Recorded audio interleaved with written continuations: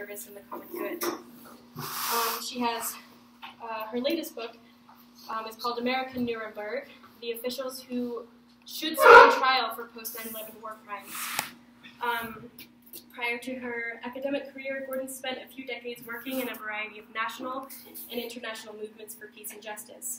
These include the Movement for Women's Liberation and LGBT Rights, movement in solidarity with the struggles of poor people in Central America, the anti-apartheid movement in the United States and South Africa, and movements opposing U.S. wars in Iraq and Afghanistan.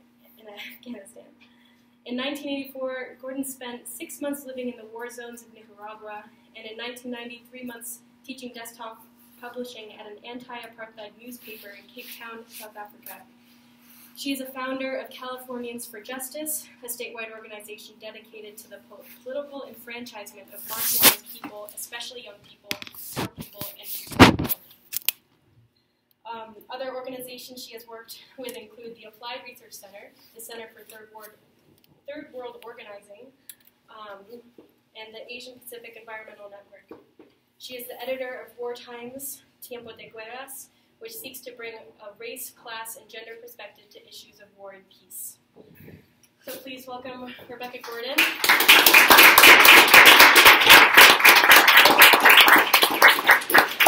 Basically, what Blake just said is I'm old.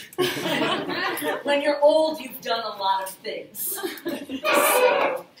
and I've had a really great life. And I was saying at dinner tonight, I have the best job in the world. I get to talk with young people about their deepest values just at the time of their lives when they're trying to figure that out. Because at the college where I teach, everybody has to pass a semester of ethics to graduate. And so they have to come see me or someone like me. So, antes de todo, before everything else, I want to really thank Blake, and I want to thank the JCB, Johnnie College Board, for inviting me and making it possible for me to come today. I've always actually been really fascinated by St. John's because one of the things that they don't teach you in graduate school is how to teach. And so when it was time for me to learn to teach, all I knew was what I had learned about popular education in Central America. And I still use some of those methods in my classes. But St. John's has an idea, has a whole theory of pedagogy that has always amazed me. And so I've always wanted to visit. I've always wanted to meet people who go here. And so I'm really grateful for the opportunity. So thank you.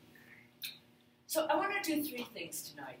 And I want to also have plenty of time for us to have some conversation if you like.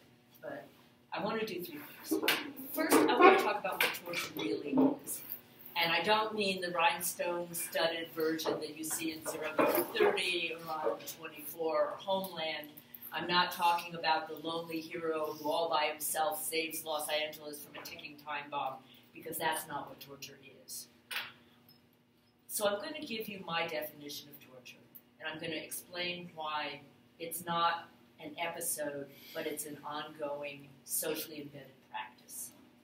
Then I want to talk a little bit, partly because I was asked to, but also because nobody else but an audience like you is interested in this, about just briefly what I think is wrong with some of the common ethical approaches to the problem of torture. And I'm thinking here specifically of utilitarianism and Immanuel Kant's deontology. And why I think that although you can get at some things that are a part of the problem with torture, you really can't get at everything. And then finally, I'm going to spend quite a bit of time talking about the connection in the United States between torture and race and racism. Because both in the U.S. war on terror, as we call it, and here at home, those 2 things are deeply, intimately connected, and I'm going to talk about why. Sound good? Okay. So, what is torture? I said it's not Jack Bauer saving Los Angeles on 24. We have to stop thinking of torture as a series of isolated actions that are taken by heroic individuals in moments of extreme danger when there's no other alternative.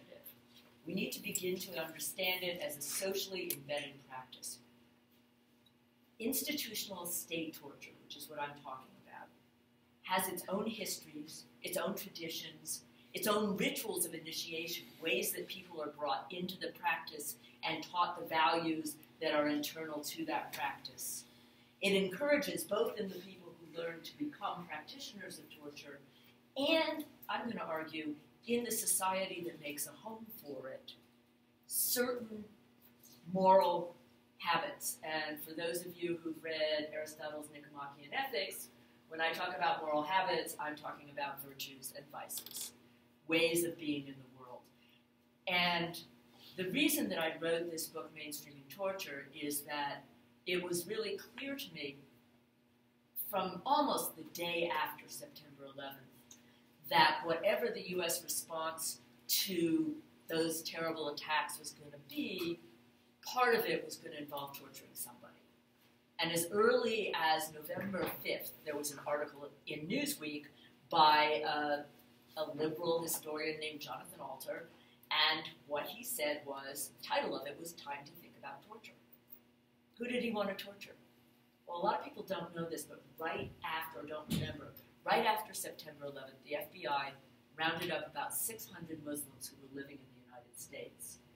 Most of them were here legally on green cards or with visas. Some, about 40%, had perhaps overstayed their visas, which is true for many, many people living in the United States. They were taken to a jail in Brooklyn. They were held incommunicado. They were not allowed to communicate with anyone. Their families didn't know where they were. They couldn't talk to a lawyer. They were beaten. They were chained to radiators. They were set outside in the February cold wearing nothing but hospital gowns. They were tortured for 6 months, literally within sight of the Statue of Liberty. These people were the people Jonathan Alter was saying should be tortured in order to find out who was responsible for September 11th. Not one of these people was ever indicted or tried or in any way found to have anything to do with September 11th or terrorism in general. But he was already so frustrated that we had not yet figured out who was responsible for what he called the greatest crime in American history. Now, some people might have thought, oh, I don't know, annihilation of the native people, or maybe the enslavement of African people was a great crime, but for Alter, the greatest crime in American history. And if people weren't talking, then they needed to be tortured. As time went on, this we began to see in the newspapers, and you didn't have to look far. By 2002, when the United States was already in Afghanistan, you could read articles in the Washington Post about people who were being subjected by the CIA at Bagram Air Force Base to what they then called stress and duress. And all you had to do was read a little bit through the lines, and you knew what was going on. So this huge secret was no secret at all. It was in the mainstream press. But as I was saying to folks at dinner, it seems to me that over the last 15 years, ever since those attacks, and I have friends who lost their son in the 9/11 attacks, so it's not like I don't think those were terrible, that was a terrible thing. I do. But in those 15 years, we have been convinced that we need to be afraid, and that we should constantly be afraid of this thing we call terrorism. And whenever we forget, we get reminded. You go to the airport, you go through security, you take off your shoes, you take off your belt, you put your liquids in an exactly quart-sized baggie. You are constantly reminded, and some people call this security theater, right? Because it is. It's a performance of reminding you that you are in terrible danger and only your government can protect you. And part of the deal that the government has been offering us for the last 15 years is you let us do whatever we need to do over here on the dark side. And in return, our promise to you essentially is you will never die. You will always be 100% secure. I hate to break it to you, but all of us in this room are going to die someday. It's a fake promise. But we've bought into it, many of us. And this fear is part of what creates space for allowing a practice like torture. So what do I mean by institutionalized state torture? Here's the definition. It's the intentional infliction of severe mental or physical pain, suffering, by an official or agent of a political entity, which results in dismantling the victim's sensory, psychological, and social worlds with the purpose of establishing or maintaining the power of that political entity. So let's unpack that. The first part, the intentional infliction of severe mental or physical suffering, is language that comes from the United Nations Convention Against Torture and Other Cruel, Inhuman, and Degrading Treatment, which the United States has signed. There are many people in this country who are great patriots but are not terribly fond of the Constitution. In the Constitution, in Article 6, it says explicitly that any treaty that is ratified by the Senate becomes the supreme law of the land. In other words, when we signed a treaty saying we weren't going to torture people, that treaty became part of the law of the U.S. In addition, in the late 90s, the Congress passed what's called implementing legislation, laws that are supposed to put in every country that signs the treaty, put it into effect. Among the things that we're supposed to do is bring people to justice if they commit the crime of torture, which you may have noticed that with the exception of some very low-level soldiers in Iraq, we have not done. But that law that defines torture for the United States, and it's Section 2441 of the U.S. Criminal Code, like any law, it can be interpreted. It's open to interpretations. So, in 2002, Jay Bybee and John Yoo, who were working for the person who was the counsel for the president at that point, who was George W. Bush. The counsel's name was Alberto Gonzalez. So these two guys wrote a famous memo. And in the memo, they were responding to questions basically from the CIA about how do we interpret this really strange language, severe mental or physical suffering. What can that possibly, and intentional infliction, what could those words possibly mean? And so they wrote this memo in which they said, well, for it to be severe physical suffering, the pain involved would have to be as great as anything that you would experience in the case of organ failure or even death. He didn't die, you didn't torture him. In the case of mental suffering, the effects would have to last for decades. Well, it's very hard to tell in the moment whether or not something you are going to do to something is going to continue to affect that person for decades, right? I mean, you can make a pretty good guess that sleep deprivation, waterboarding, stress positions, which I'll talk about in a minute, that all of those things would perhaps have a lengthy psychological effect, but you can't prove it. And then there was this little question, intentional, the intentional infliction. And what they said about that was, well, it really only counts as intentional if the pain, if the purpose of the torture is just to cause pain for its own sake. In other words, if you had any other purpose, like, supposedly getting someone to give you information, then it's not intentional infliction of pain. It's like, Thomas Aquinas would say it's the law of double effect, right?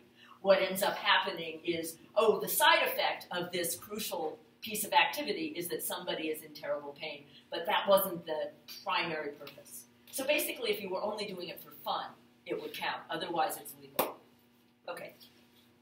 So that's the legal definition. There's a lot more I can say. There are actually many laws and treaties that cover that stuff. But I also said that torture results in dismantling the target's sensory, psychological, temporal, and social world. So let me talk about this a little bit. There's a philosopher named Elaine Scarry, S-C-A-R-R-Y, who wrote a great book called The Body in Pain. And in the beginning, she talks about torture. And one of the things she talks about is how torture, in the moment, extreme, terrible physical pain. Has anybody here ever had really, really bad physical pain? Okay, so in that moment, you can't think about anything else. it completely has all of your attention. And when that happens, at the same time, you lose the capacity for language. All you can do is scream. And when you lose your capacity for language, you are also losing the way that most of us interact with the world. We constantly interpret the world through a stream of language that passes through our minds. Sometimes we're aware of it, sometimes we're not. People who are great meditators can actually shut it off. I can't. But when you lose that, you lose your connection to the physical world. There's a theologian named William Cavanaugh who describes it this way. He says it's as though the whole world shrinks down to the contours of your body. That is the world. In the same way, you lose the extension of your life in time. It's like there's no past and there's no future. There's only now. You also lose, and this is really crucial, you lose your social connections. Much of torture goes on in a situation in which the person who is being tortured over a period of time only really has contact with the people who are tormenting him or her. And so your entire social world becomes that person. Furthermore, although the purpose of torture is not information, and I'll talk about that in a sec, nonetheless, sooner or later, most people who are being tortured will say something. They'll give up a name. They'll give up an address. They'll say where a safe house is, something like that. And over again, what they hear back is, we all knew that.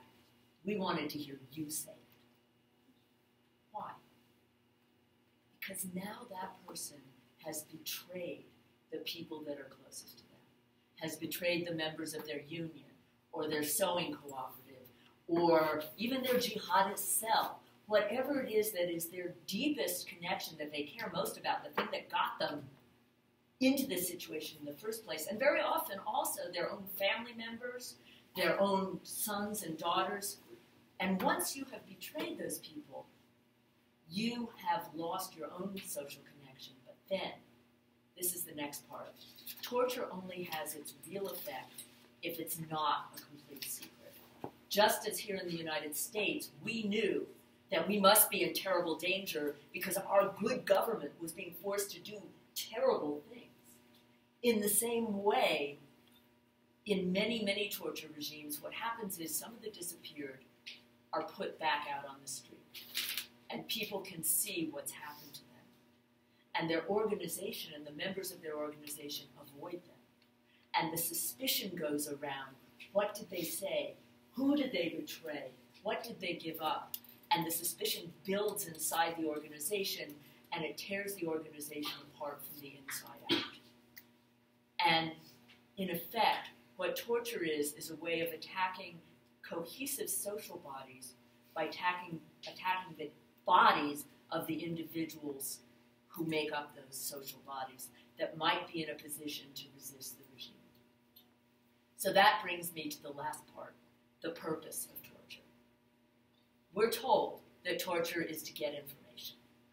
And I'll be happy to talk about this more when we have a conversation afterwards. But torture is actually a really bad way to get information. First of all, it takes too long, if what you want is information that you need right now. Secondly, what's been shown is that establishing a rapport with somebody is a much better way to get them to talk to you and give you information than hurting them. And in fact, one of the things the CIA discovered when they did research and paid for academic research in the 1950s and 60s on torture is that the most effective kind of torture is the kind that you force a person to do to himself. And so they saw that if people are hurt by outsiders, they resist. But that's why stress positions, which sound like not a big deal, right? You get a nice stretch maybe, or you stay in this position for a while. But what happens is, you folks are all sitting.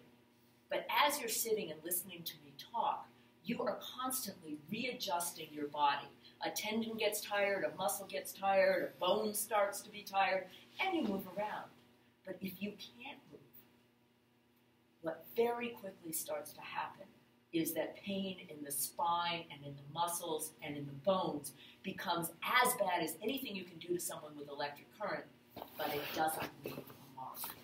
And the psychological effect is that they're doing it to themselves. You can read all about this in a manual that the CIA produced called the KUBARK, K-U-B-A-R-K manual. It's available online. Parts of it have been declassified. The first version came out in 1963. The second version came out in 1983. And it was actually used in Honduras by the Americans who were training the army the U.S. was illegally supporting to overthrow the government of Nicaragua. So the reason that I pay attention to this strange issue, torture, is partly because of the people I met in the 1980s who had been tortured and people who had been kidnapped, taken to Honduras, tortured themselves, and then turned into soldiers and sent back into Nicaragua to do the same thing to other people. So the purpose of torture, essentially, is by creating terror and fear in a society to either establish or to maintain the power of the regime that's doing it. And I would say that this is true even if you want to talk about organizations like ISIS, that the public cruelty has exactly the same purpose and the same effect, to create the kind of fear that's going to prevent people from doing it. So there essentially we have this definition of torture. It is the intentional infliction of severe mental or physical suffering by an official or agent of some political entity, usually a government, which results in dismantling the victim's sensory, psychological, and social worlds with the purpose of establishing or maintaining that entity's power. So I wrote a book about this, and when I wrote it, I was hoping to reach out. It was published by Oxford, so it was an academic book, and I was hoping to reach out to academics, but also to ordinary people, to think about this problem which I really do believe is not something that happens suddenly in a sudden moment. And let me just say quickly about why I think that. Torture requires an infrastructure. It literally requires a built infrastructure. So, for example, we hear early on from a man named Abu Zubaydah, who was the very first person to be waterboarded by the CIA, but they also did other things to him, including slamming his head into a concrete wall. And he describes in his diary, which was gotten out by his attorneys, how this slamming the back of his head, the first time they did it, it was just concrete. Then they put him in this little, 3-foot-high enclosed black box for hours on end. He couldn't sit, he couldn't stand. And then they brought him out again for more slamming into the wall. But by then they had put a piece of plywood over the wall. Because according to the memo they got from the CIA, the memo they got from the Office of Legal Counsel, they were allowed to do this as long as there was a flexible wall. So that, I don't know if you've ever banged into a piece of, half-inch plywood, but flexible is not the word I would use. So it requires a built structure. It also requires people who know what they're doing. And in fact, the CIA, although they wrote the book in the 60s and again in the 80s, seems to have forgotten what they knew because they had to hire outside experts. They hired 2 psychologists, a man named Bruce Jessen and a man named James Mitchell. And these psychologists were brought in to design the torture program, the enhanced interrogation program. They're the people who brought in waterboarding and actually oversaw the first waterboarding. And I'm actually sitting on an ethics commission for the American Psychological Association, which is trying to figure out how a member of their association actually was involved in designing this torture program and managed to remain a member of the organization, and some other stuff, like it looks like maybe the Department of Defense actually helped write part of the ethics code to allow psychologists to participate in interrogations. Okay, so it requires this infrastructure. It requires people who are trained, who know what they're doing. You can't just suddenly invent it on the fly. And like any kind of physical skill, it requires practice. And it's socially embedded, meaning that it exists in the context of a larger society which, to one extent or another, knows that it's happening. And so, when you treat torture as a question of, should I torture this terrorist in front of me who I am absolutely 100% certain knows where the bomb is and it's going to go off in 2 hours in order to save 100,000 people? That's a nice, neat, hypothetical question, and it has nothing to do with what torture really is, because that doesn't happen. That's not when people get tortured. People get tortured when they are picked up because they are either members of organizations, or in the case of people in Afghanistan, they're sold by their neighbor who doesn't like them, and they are kept for a period of months and years. It's not, if you know the bomb's going to go off in 2 hours, then that's the time when you're most likely to be able to hold out if you're the person being tortured. And if you didn't have that infrastructure and the people who knew how to do it in the first place, which requires a whole form of initiation and training, then you wouldn't know how to do it. You wouldn't know what to do. Okay, so when I went and looked at what ethicists were writing about torture in the period after September 11th, it was really interesting, at least to an ethicist. First of all, in my field, there's a big divide. There's what's called theoretical ethics and applied ethics. See if you can guess which one has the more intellectual cachet, which is considered real philosophy. Applied ethics. So there were all these people like this guy Fritz Alhoff writing theories of ethics saying, about torture, saying, but I'm not really interested in the question of torture.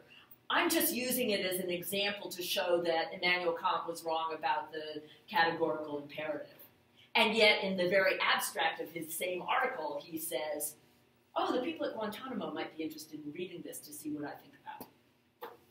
So, the point being that for a lot of ethicists, it became an interesting theoretical question. Should we do this? Obviously, for the people who were doing it and the people who were having it done to them, it wasn't a theoretical question at all. So what's wrong with a utilitarian approach to torture? Well, the first problem is it treats each individual act as if you could look at it and ask, will doing this lead to the greatest good for the greatest number of people? But as I said before, that's not what torture is. It's not this isolated action. It's this ongoing practice in which people learn and they develop certain qualities. And one of those qualities is this kind of a perversion of one of the four classic virtues. It's a perversion of courage. What you learn to be brave about is other people's pain. Because a lot of us have a sort of natural reaction of aversion when someone is in pain. And people like doctors and nurses and surgeons have to learn to get over that in order to be able to do their work, and so do torturers, but for a different reason.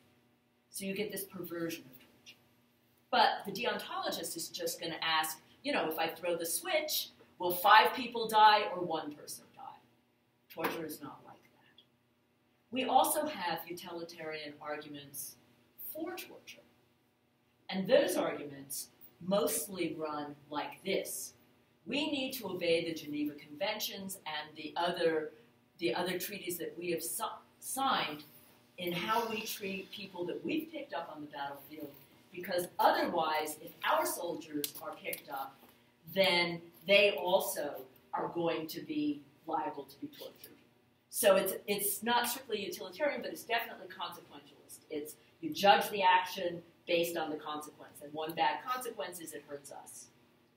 Another thing that I saw happen a lot is that utilitarianism was kind of sliding over into another form of consequentialism, which I would call nationalism, which essentially says, Not the greatest good for the greatest number of human beings or persons or entities, but the greatest good for the greatest number of Americans.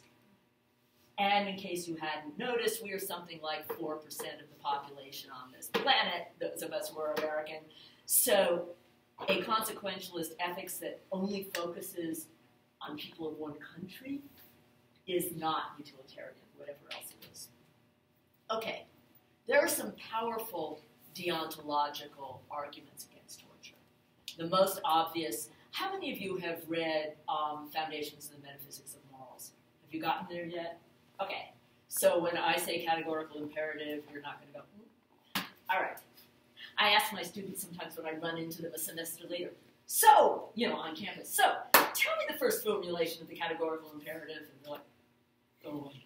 But one of the things that Kant says is that we must never treat humanity, that is, human nature, our capacity for rational thought, whether it's our own humanity or that of someone else, as if it were simply an instrument to get something else we want, rather than as an end in itself.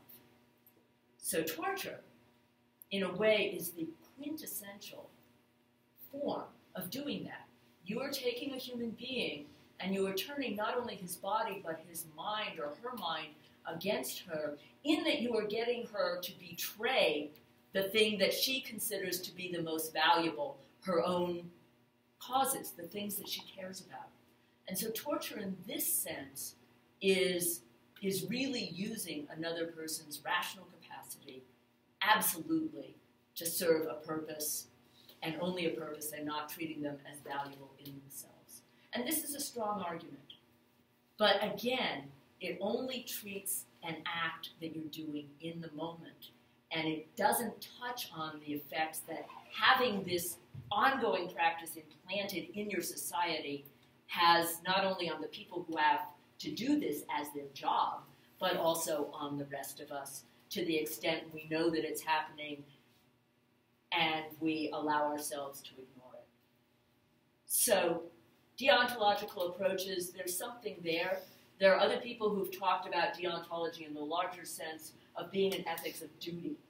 And so, Jean Baker Alstein, who's now deceased, a conservative modern philosopher, says, well, until 9/11, I never believed, I was one of those never torture people. Never do it. But then after 9/11, I decided, well, maybe we need to rethink this. And then she gives an example that has nothing to do with 9/11. She says, suppose there is a terrorist, and you absolutely know this person knows where the bomb is, and it's been planted in one of the elementary schools in your city. You have 2 hours. Don't you have a duty of care to torture that person to find out where the bomb is? And this is the problem with this stuff that's called quandary ethics. It's not real. Obviously, the thing you would do is evacuate every grade school, every school in the city. That's what you would do. And that you would have time for. Even if you got your answers, you might not have time to get rid of this bomb. The reality is, again, it's not going to happen. And the other question I have is, how do you have this epistemic certainty that the person in front of you actually has the information you want? Supposedly, that's what we have trials for, right? And they go on for months. Not to mention, how do you know the guy isn't going to, just as a wonderful philosopher Henry Shue says, vomit and die instead of telling you what you want? So, I don't think that these are the best ways of approaching the problem of ethics. And so, when I talk about what approach I would take, I say, let's look at a modern form of virtue ethics. So how many of you have done Aristotle again? Okay. All right, so done. Read, excuse me. So, Aristotle's form of virtue ethics, you're going to see it again when you read St. Thomas Aquinas, when you read the Summa Theologica. But after Thomas, and especially in the modern period, we don't really talk about the virtues very much anymore. All of our ethics is focused on specific acts. But in the 1980s, a guy named Alistair MacIntyre, who's from Scotland, wrote a book called After Virtue. And it's basically an indictment of Enlightenment ethics and everything he considers wrong with it. But in that process, he says, what we really need to do is reclaim Aristotle's understanding of virtue, and more than that, of telos, of the idea that life has purpose. And, you know, Aristotle starts out the Nicomachean Ethics asking what is the purpose of life. And he goes on to approach it several different ways, and he comes up with the answers eudaimonia, or happiness, or flourishing, right? So what McIntyre says is, well, the piece that he adds is, it's helpful to think of our lives almost as a narrative, as a story. And of a particular kind of story, it's a quest. And in a sense, it's a quest for the answer to the question, what is a good life for human beings? And in that context, and he says, it's not something we start de novo. We do that in the context of living within traditions that are ongoing arguments about this question, and in societies that have answers to that question. But as we go forward, we develop practices. And practices are complex, collaborative activities that require you to work with other human beings. They're difficult, they're complicated. An example might be playing chess. An example might be not chopping vegetables, but really good cooking. Or my favorite, because I'm a knitter, knitting, which sounds incredibly simple. You're just pulling loops of string through loops of string. But it has a tradition, it has a history, it has a worldwide community of people who share the interest, and it has certain, and this is the other piece, it's in the context of doing these practices that we develop our virtues. That they are qualities, habits that we develop. So one of the virtues you develop in knitting is a certain form of self-criticism that allows you to look at a piece, recognize an error, and make a decision about whether you have to tear the whole thing back or not, or whether you can live with the mistake. It also requires, you know, a certain kind of stamina, a bunch of different things. But other kinds of, take professional football, an activity that I cannot justify my enjoyment of watching, but there it is. We all live with contradictions. But that's a practice, absolutely complex, absolutely collaborative, requires tremendous teamwork, tremendous physical courage, tremendous intellectual skills, right? And you develop certain capacities, certain virtues, these habits in that. So my argument is that when you live in a society that says that torture is the price of my security and it's a price I'm willing for someone else to pay, then you develop certain habits. And one of them is what I would call, well, you know, we have a word in English for people who say, do whatever it takes to keep me safe. We call people like that cowards. So the original working title for my book was A Nation of Cowards. But the publisher thought that was over the top, so there we go.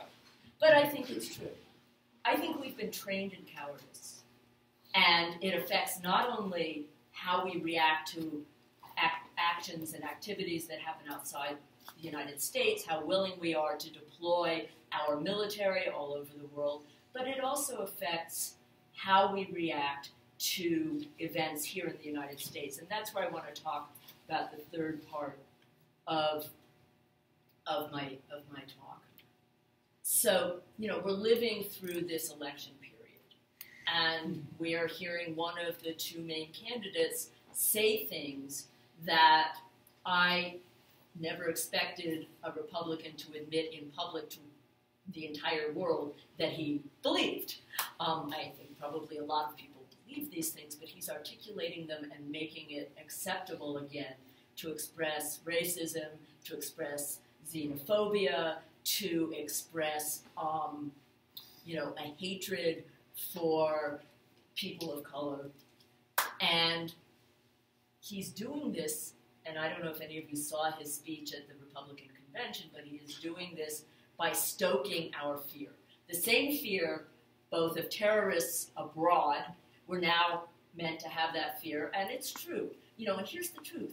There's nothing we can do that will prevent absolutely some angry, disaffected young man from getting one of the many available weapons in this country, and some young women, and going and doing something horrible. It happened in Oregon today. So we can't prevent all of that, but Trump is stoking that fear. And that fear and that willingness to torture, I now want to argue, is deeply connected to the very beginning of our history. So, in every society that decides it's going to torture people, they don't torture everybody. A certain group of people gets picked out, and they are identified as legitimate targets. Everybody doesn't deserve it, but these people deserve it. And then, in the public mind, images of them are created as not entirely human. So, for example, in Chile, under the Pinochet regime, the people who were tortured, who were mostly leftists, were called humanoid. The implication being that they were sort of human, but not quite human. In Brazil, under the generals in the 1960s and 70s, with U.S. training, they actually treated people they tortured as worse than those frogs that you dissect in biology class, because what the police would do in Brazil is go out at night and scoop up people who were so poor they lived on the streets and bring them in front of the police cadets and torture them as a way of teaching people. So they became demonstration dummies. They were not human. They were filth. They were vermin. They were dangerous. But they were, whatever they were not human. The most famous picture from Abu Ghraib is a picture of a woman named Lindy England with an Iraqi man on all fours with a collar around his neck, and she's holding him on a leash, and she's walking him like a dog. If you treat human beings as dogs, and you allow the image to penetrate to the public, it has this bizarre effect. You might think that the first reaction is going to be sympathy, and maybe it will be. But in many people, there's also a disgust that a human being would allow that to be done to them. It proves that they are animals because they let us treat them like animals. And this is the logic. And it doesn't work necessarily at the level of propositional calculus, but it works at the emotional level. Because wouldn't you rather think somebody deserved it than think I'm in some way responsible for this? Doesn't it feel better to think, well, they deserved it? So, in the United States, there are two groups of people who, from the very beginning, from before there even was a United States, have been identified as not entirely human. The first of those were the native people who were already living here when people got here from Europe, and the second group are the Africans who were brought here to work as slaves in the farming industry before and after the foundation of the country.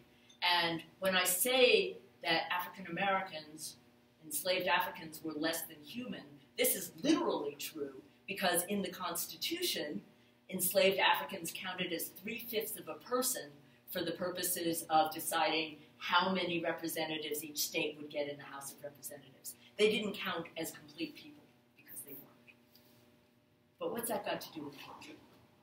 So, there's a really good book by a guy named Edmund Morgan, and it's a slightly old book now, but it's called American Freedom, American Slavery, American Freedom. And what he does is he takes the example of Virginia and uses it to show how the entire United States was built on the labor of enslaved people. And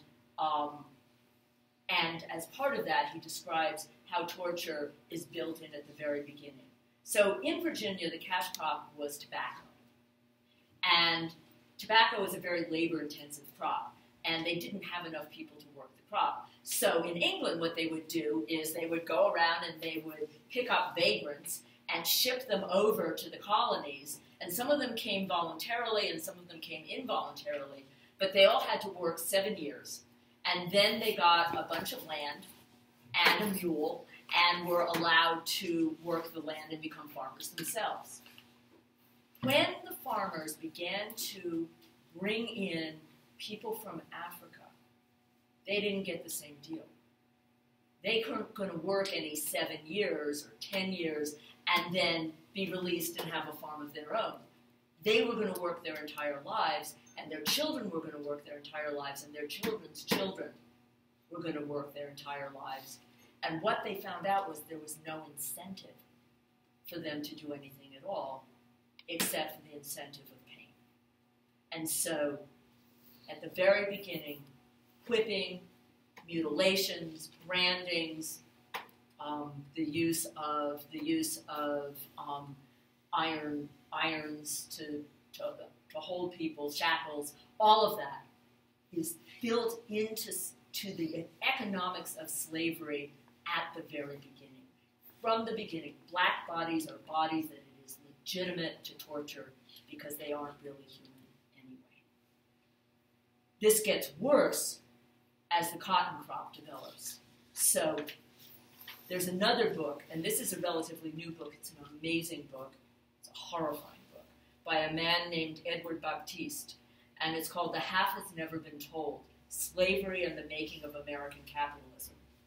And it is about how the work of enslaved laborers actually created the capital that built the United States, and not only the South, where the cotton was being grown, but the North, where the cotton was being milled and woven and shipped around the world. It all depended ultimately on enslaved people. So, in The Half Has Never Been Told, Baptiste talks about what the cotton farmers called the pushing system. And this is the system that they used to make people work. And the idea is, it was essentially an organized technology of cruelty to get the maximum labor possible from enslaved people. He calls it a system that extracted more work by using oppressively direct supervision combined with torture. He goes on. In the context of the pushing system, the whip was as important to making cotton grow as sunshine and rain.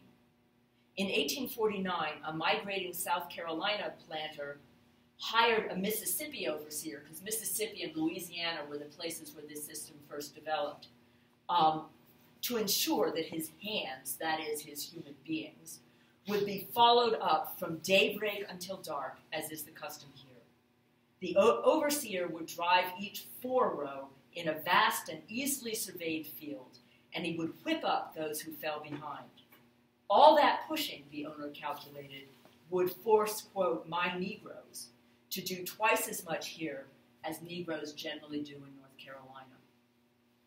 And this technology of cruelty forced people to learn to pick cotton faster than any machine can do it today.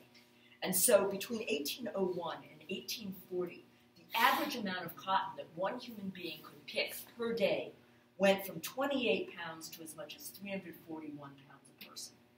All because people knew that when they fell behind, they would be tortured. It wouldn't have worked. They couldn't have gotten that level of labor out of human beings if they hadn't tortured them. So torture and black bodies from the very beginning. Okay, but it doesn't end with emancipation. After emancipation comes a new system called convict leasing. And under convict leasing, which existed up until 1940 in this country, but it really took off after the end of Reconstruction, after 1901, when the Jim Crow laws really settled in the South. And what would happen is you would be arrested for the most minor of crimes, making an insolent gesture, something like that. And then you were taken to the county jail or to the state penitentiary. The state then turned around and leased you, rented you out like a Xerox machine, to farmers, oftentimes the very same farmers who had been your masters before emancipation. And the very same treatment went on, only now you were the prisoner of the state instead of the prisoner of an individual. This kind of convict labor built the steel industry that built the industrial South. Birmingham, Alabama was built least convict labor that went down into the coal mines, risked their lives involuntarily, and were beaten when they failed to produce their quotas. It's the same thing, only slavery by another name, which is, by the way, the title of another good book, Slavery by Another Name. After that, or in context of that, comes the terrorism that is organized, state-approved lynching.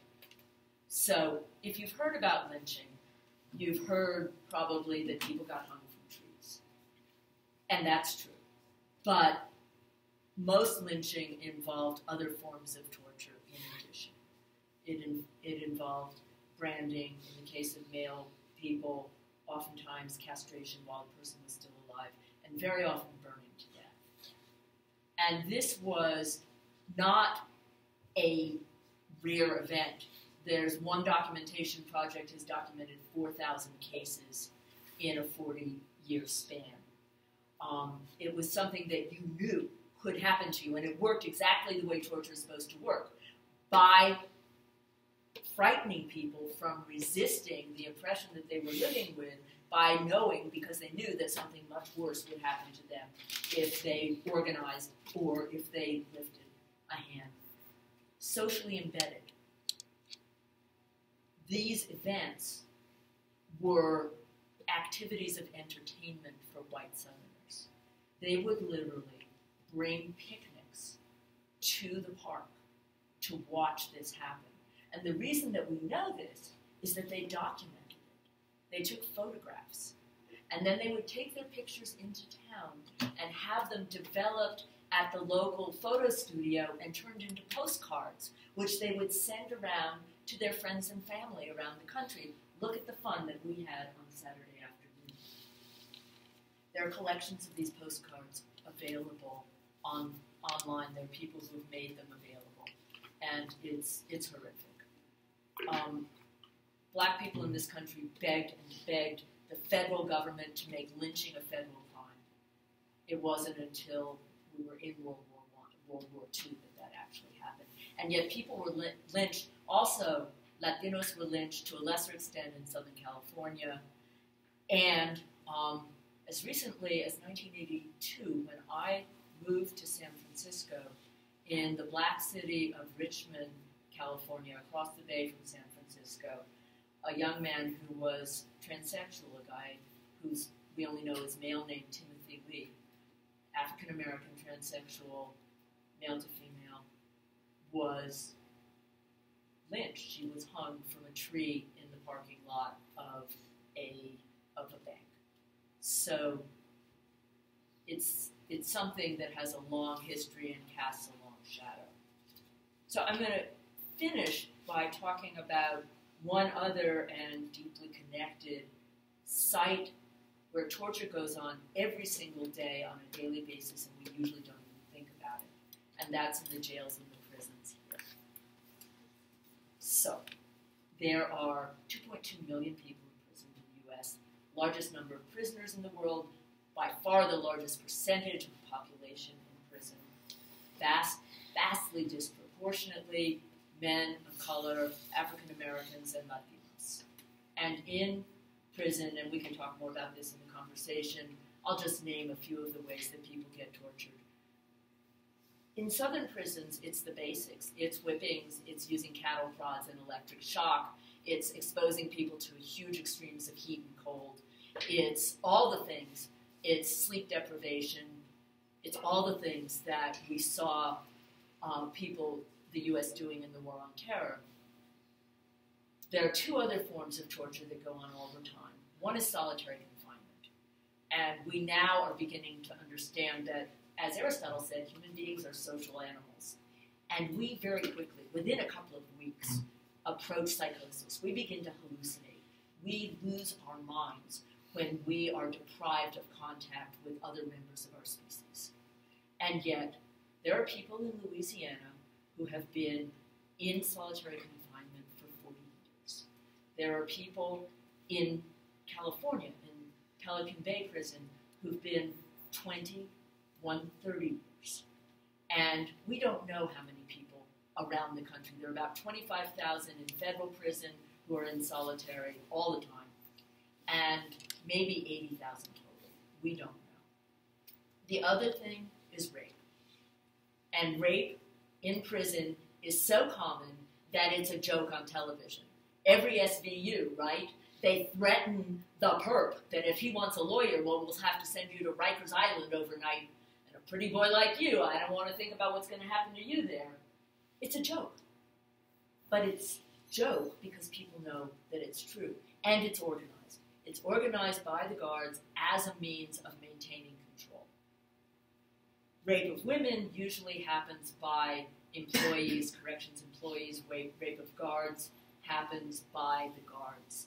Amnesty International did a really good study a few years ago called Not Part of My Sentence that documents the systematic use of rape in U.S. prisons.